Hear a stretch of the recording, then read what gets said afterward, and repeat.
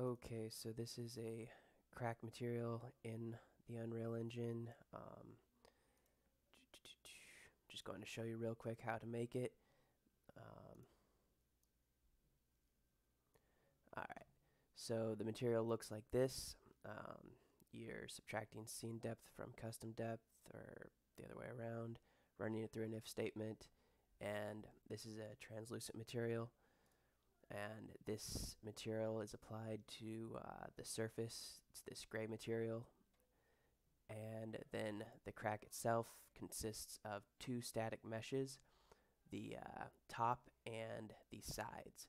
So the top mesh is right here, and it's going to match the sides. It's kind of the side walls, it kind of matches that. And then the sides, you just have to invert the normals so that the normals face the direction you want it to.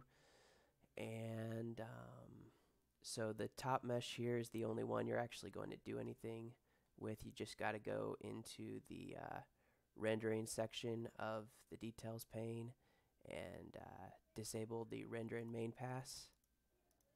And then you have to click render custom depth pass, and that will mask out the surface right here. And if I access this component specifically,